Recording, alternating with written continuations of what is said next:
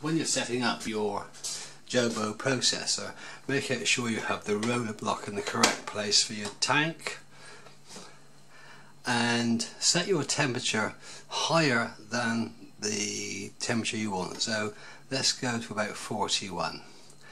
Chemicals already loaded, and now we're going to fill the water bath.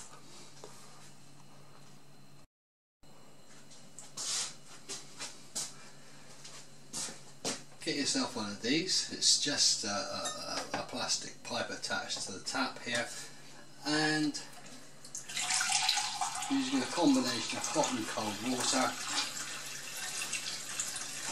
get yourself some nice warm water, and approximately, there we go, this is coming up to 40 degrees, and that will be fine. And now we're going to use this to fill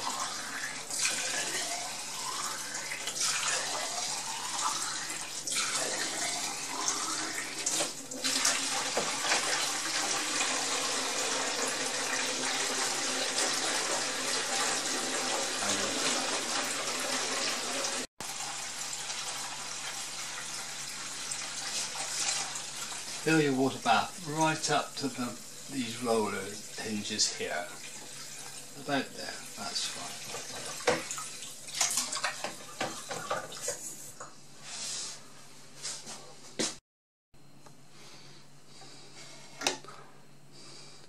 The temperature of this is now about 42 degrees.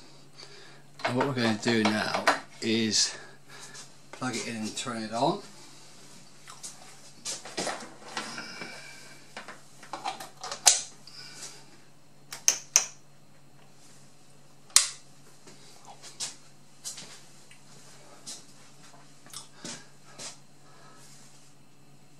What we're going to do is we're going to heat the water bath up to just over 40 degrees, and then gradually bring it down until we get the temperature right.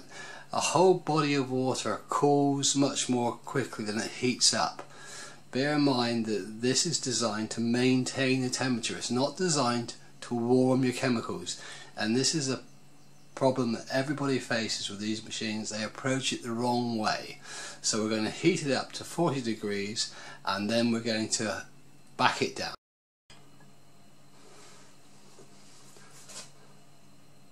What we're doing now is we're waiting for the first developer to reach 38.5 to 39 degrees. We need the temperature to be higher by about half a degree, because you'll lose the temperature in the rotation of the tank. We're looking for 38 degrees in the actual tank, so our chemicals need to be slightly higher. Now as soon as this reaches 38.5, we're then going to reduce the water bath temperature, and we'll wait then until this stabilizes at the temperature we want, by waiting for the whole body of water to cool down. Again, rather than trying to warm it up, it's much more accurate to catch it on the way down, and then the processor will just hold the chemical at that temperature for you. Okay, we're now at 38.2. It's only taken about 3 or 4 minutes to warm the chemicals up, and our water bath, you won't be able to see this, but our water bath is currently at 41 degrees. So now we can let the machine start to do its job. So we put our tank on, we start the motor going, and now we're going to reduce the temperature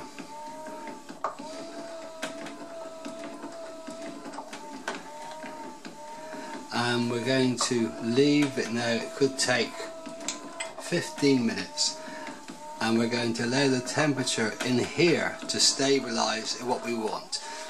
It will carry on creeping up now, and then it will cool down, and the thermostat, if we get it set correctly, will hold at what we want, which is about that, 38.6. So we'll give it 10 minutes and see.